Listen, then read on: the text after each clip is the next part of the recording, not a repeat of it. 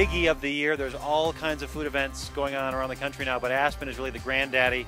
There's the trade program that Amex puts on that I'm involved in. I moderate all those panels. There's a consumer program here as well, lots of different demonstrations. And then twice each day they have this grand tasting beneath these tents here in the middle of Aspen. And you can see there's just, well, there's just all kinds of vendors here.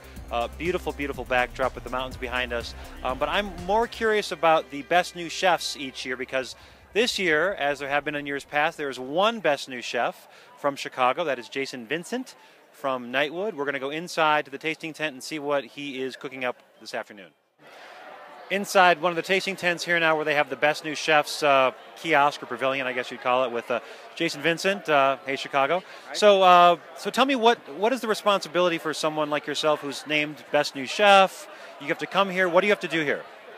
We have to do one dish. It doesn't necessarily need to be like a signature dish or something that you always do, but something that kind of is representative and defines you, which is a lot harder of a task than it's, it's like, oh my God, what do I do? Like, I don't want to blow this, So everybody, we've been paying attention to what each other's been doing, and everybody, these guys are so talented. Yeah, they are. It's nuts. You got chefs from all over the country here. So what are you going to try to show this crowd here that has assembled what you're doing at Nightwood? Well, we do delicious and interesting, and, doing it for 1,000 people is kind of the rub. But we took Arctic char from Lake Michigan. We used the roe, the skin, the loin. We did a little bit of fermented apple, those tiny, tiny, tiny little apples from Vera Vadinovich. Goat's milk. I don't know, just all Midwest stuff, but like interesting, It is tough to do it for 1,000 people, but you feel like you've got, obviously Jason Hamill is here, and you've got Ryan Poley from Chicago and Danny Grant from Chicago helping you out. So you're feeling good about this? Yeah, I think it's like the prep was the hard part.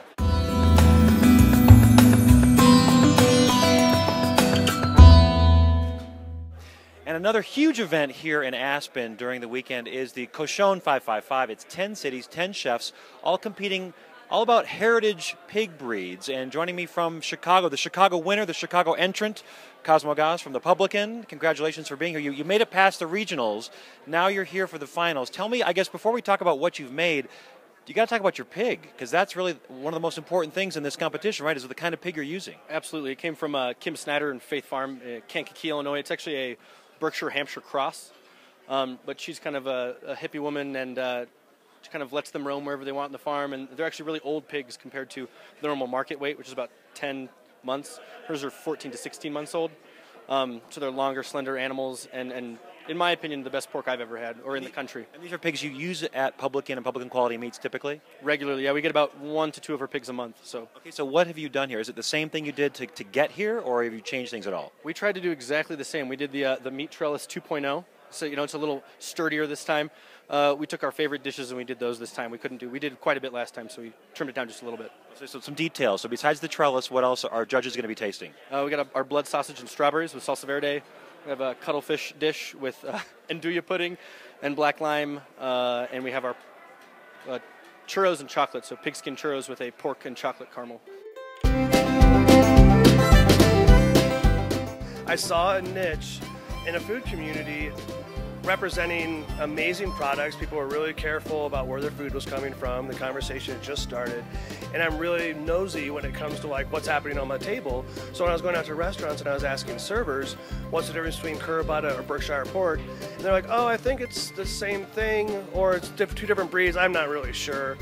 And I just kept digging down. I'd get deeper into kitchens, and I just found the conversation really had a place to be exposed. And so this is where you partner sort of farmers and their pigs with chefs, but these chefs here today have all won their regions already, right?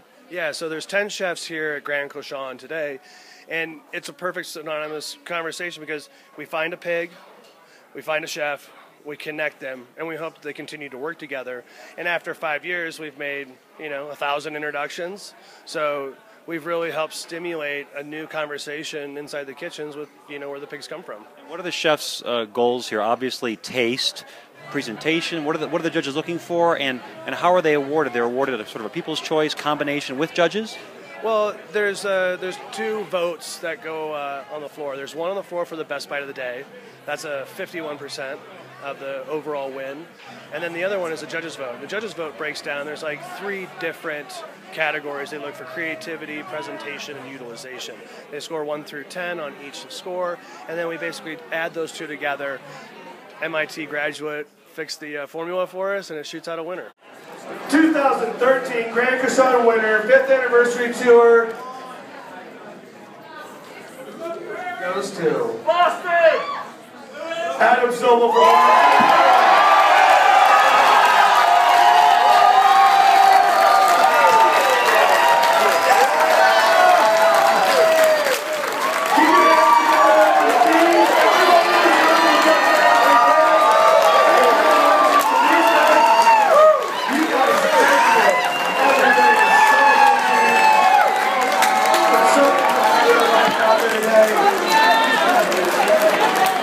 Thank you so much.